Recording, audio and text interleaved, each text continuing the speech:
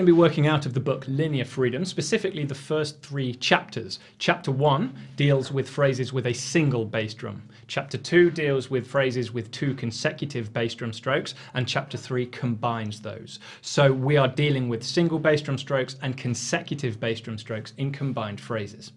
First things first, we need to be sure we are comfortable with those basic phrases, and we also need to have a bit of knowledge on how to apply these basic phrases before we start looking at the longer phrases from the studies. I'm going to take one of the basic phrases from chapter 1, which is a 4-note phrase with a single bass drum. This is right, left, right, kick. My first job when working on this is to make sure I'm comfortable working this around the kit. So as this is a 16th note phrase, we want to phrase it as 16th notes against a hi-hat pulse, and if you're using one, which you should be, a metronome, getting comfortable orchestrating this anywhere around the drums. So the basic phrase is right, left, right, kick.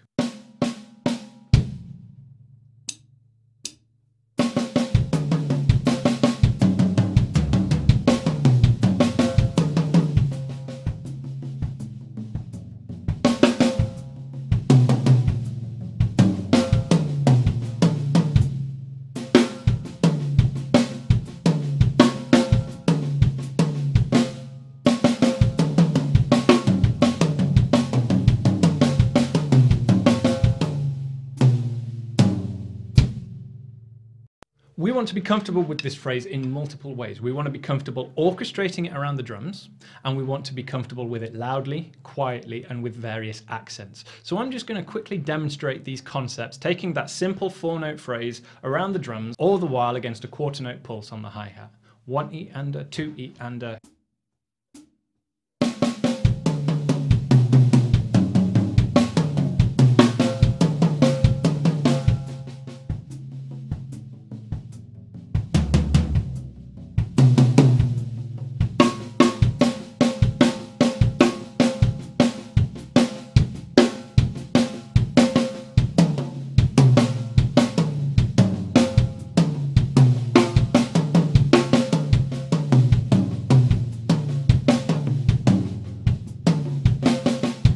So all of that was just from that one phrase, right, left, right, kick, phrased as 16th notes. But you can see with some clever application of dynamics, orchestration, ghost notes and accents, we can get some really interesting phrases going on. So that is your first job.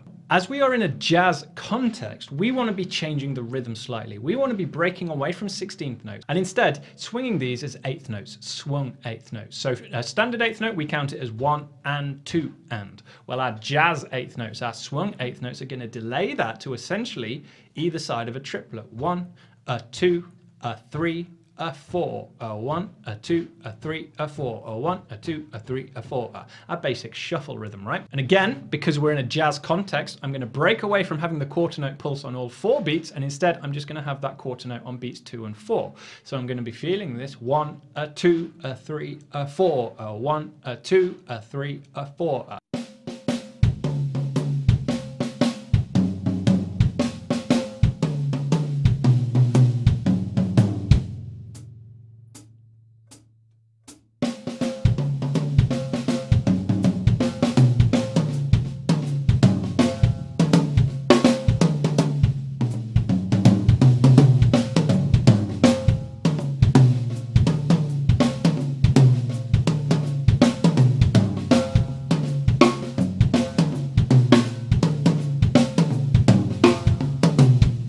Straight away we can hear the jazz influences there. We've got this swung 8th note pattern going on, we've got this orchestration, we've got some accent patterns melodically playing around the toms. So let's take a closer look at what's actually going on there. First thing I talked about was orchestration. This is the simple act of moving. So we're going to take our basic phrase and we're going to move it around the drums. If you like, you can drop that hi-hat while you're getting comfortable with it. I'm going to keep it on 2 and 4 just for reference.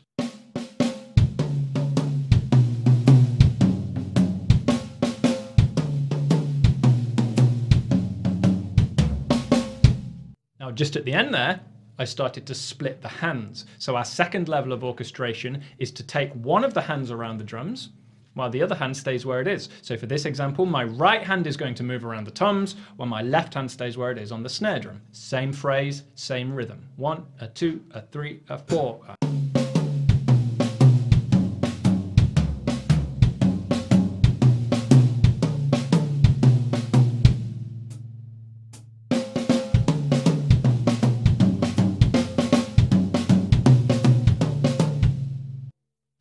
I can start to move that right hand freely, keeping the left hand still on the snare drum.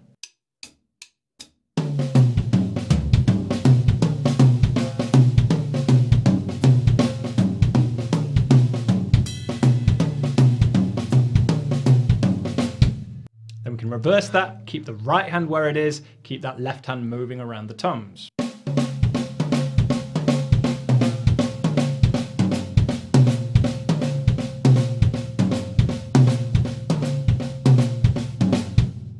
That one's going to be a little bit more awkward because you're going to have a bit of crossover if you want to send that left hand across to the other side of the kit. So just play around with this, see how comfortable and how practical it is. I tend to try and avoid crossing over where possible, but from a technical exercise, it's nice to be able to move that left hand as well. Finally, we want to be able to move both of those hands, but not to the same place. We want to split those hands completely freely. So those hands are going to be moving every note, still playing that same phrase in the same rhythm.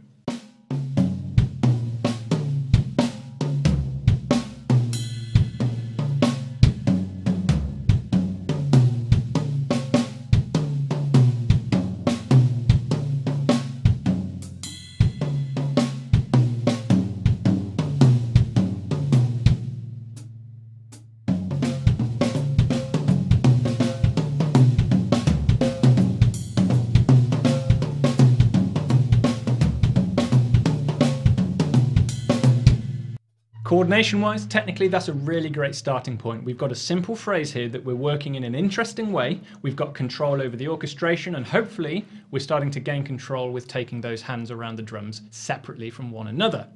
Now, everything we've just played so far is an exercise. They sound like exercises. So jazz is obviously about phrasing, it's about rhythm, it's about call and response and reacting to what's going on with the music. That's very hard to practice on your own, but not impossible. A simple way of doing this on the drums is as a call and response or a kind of question and answer type thing. So I'm going to use just this same phrase, but hopefully try and apply a bit more musicality to it in my orchestration. So I'm no longer going to try orchestrating randomly. I'm going to maybe suggest a phrase and then expand on it in the second bar, something like that, to try and get these phrases actually talking. You'll see what I mean.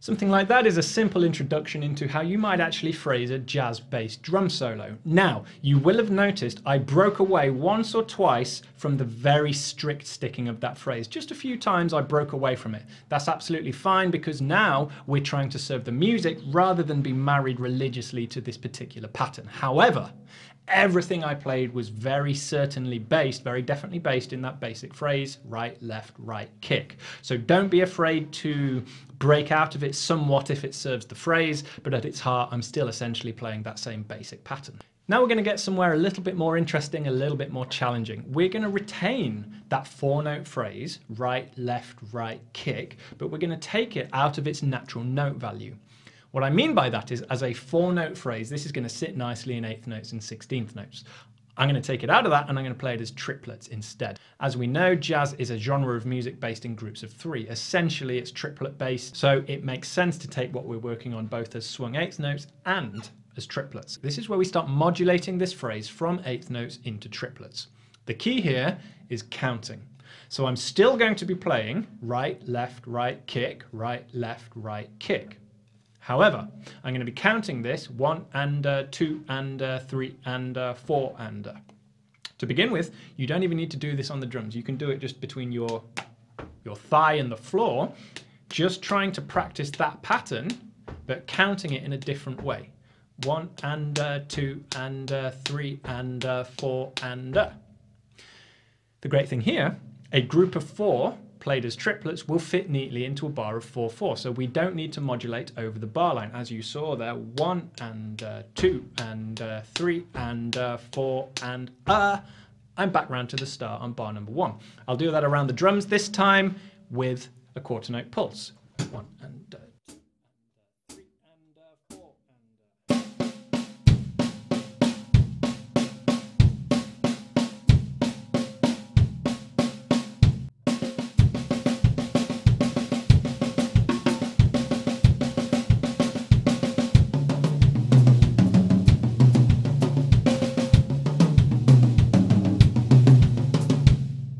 Bring back our 2 and 4 on the hi-hat and apply the same motifs we were working with earlier, our same concepts, our same elements. So the orchestration, the dynamics, the accents and the ghost notes.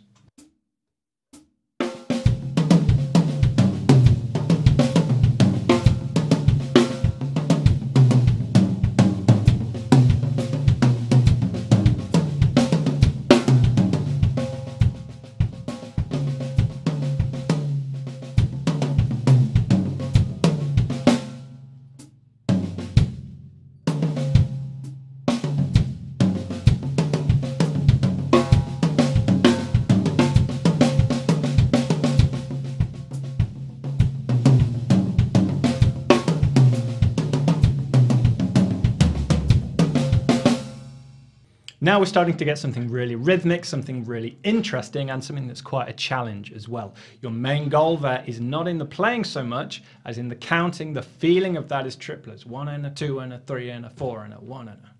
Now we're going to pause here and we're going to see how we're getting on with this and start to apply this. So I'm going to trade with myself. I'm going to play 4 bars of time on the cymbal, just nice and simple jazz time. And then I'm going to take a 4-bar drum solo and I'm going to keep swapping back and forth between the 2, 4 bars of each. And I'm going to try and apply this phrase in the way that we've just been practicing it. Let's see what happens.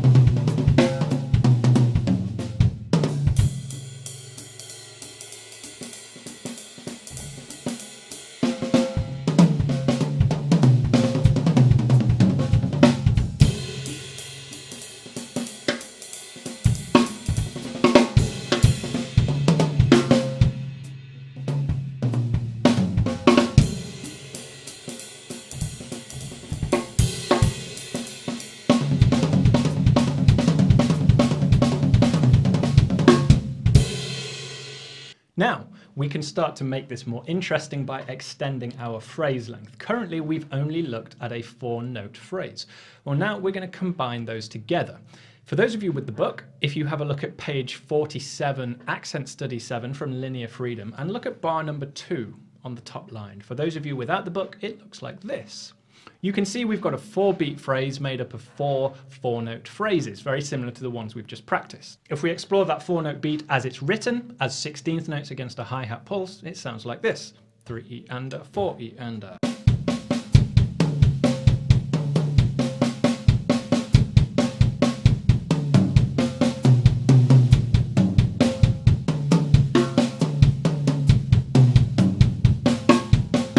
So firstly, we want to treat it the same way we treated the first phrase we looked at earlier. We want to turn it to eighth note swing. We want to play it against a hi-hat pattern of 2 and 4. We want to orchestrate it. We want to apply dynamics, accents, and ghost notes.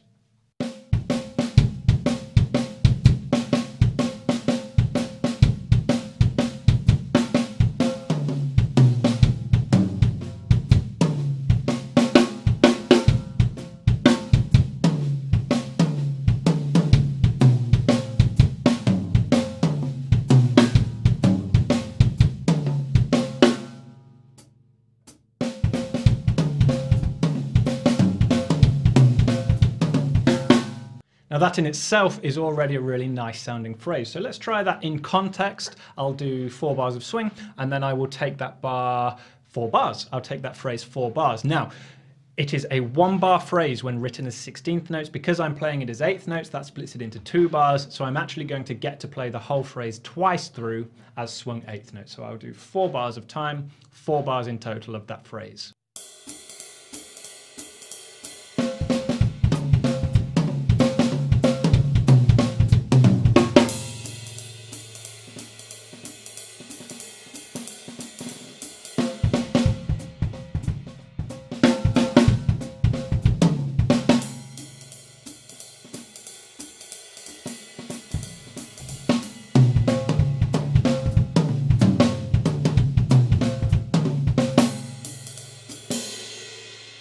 Now we get a little bit tricky.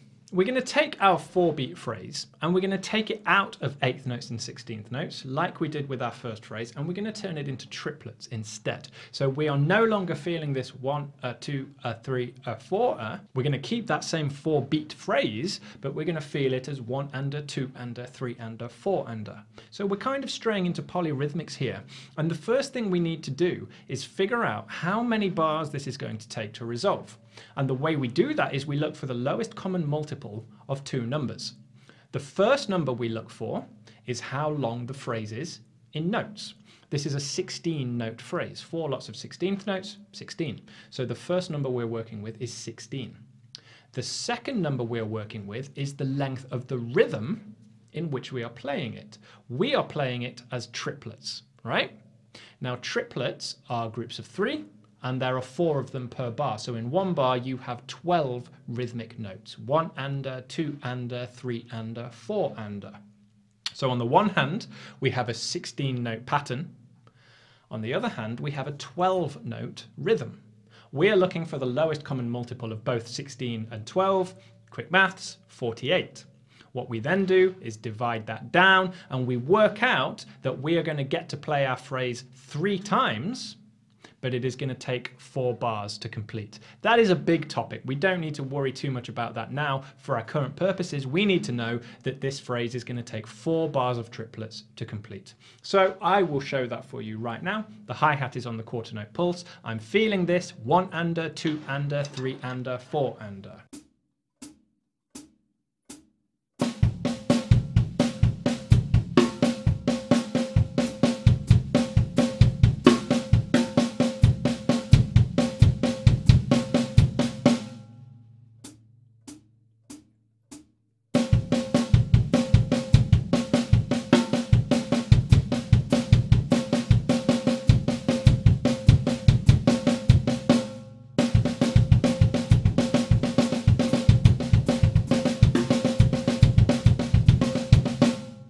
So if you were counting there, every time I finished the phrase, we have completed 4 bars of triplets, 1 and a 2 and a 3 and a 4 and a 2 and a 2 and a, and so on. So again, this is a counting game first and foremost, but we're going to apply our same steps we did previously. I'm going to orchestrate this around the drums first of all, and show you what this actually sounds like against that quarter note pulse.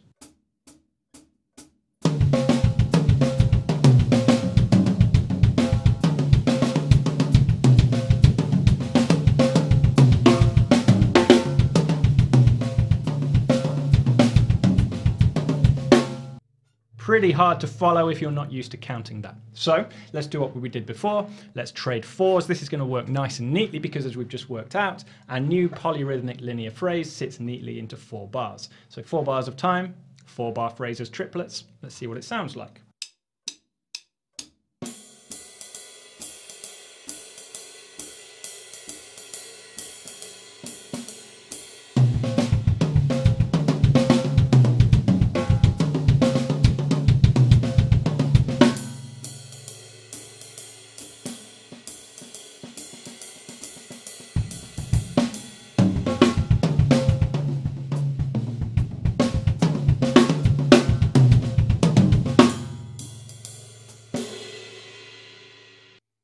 And because of the main concepts behind linear freedom, we never have to worry about our sticking. That is all taken care of for us. We're always going to end up on the off hand, so our right hand, our strong hand, is ready to resume the beat. So this is why this material is so effective.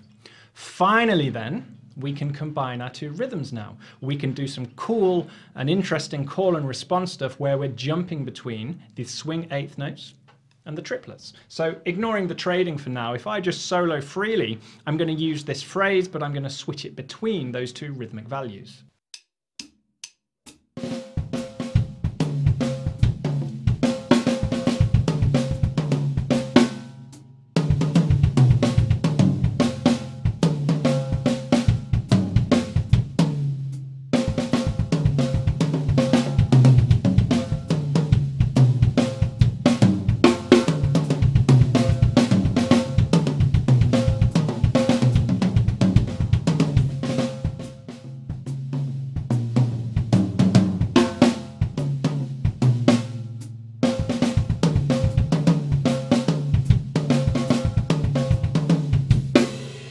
So hopefully you can hear there's a lot of potential with this. You can have a lot of fun with it and it sounds great. It sounds interesting as well when you modulate the phrases out of their natural values. So today we've taken simple 4-note phrases, expanded that to 16-note phrases, but then we've played that as 3 and 12-note rhythms. We've played them as triplets and we've played them into a bar of triplets as well.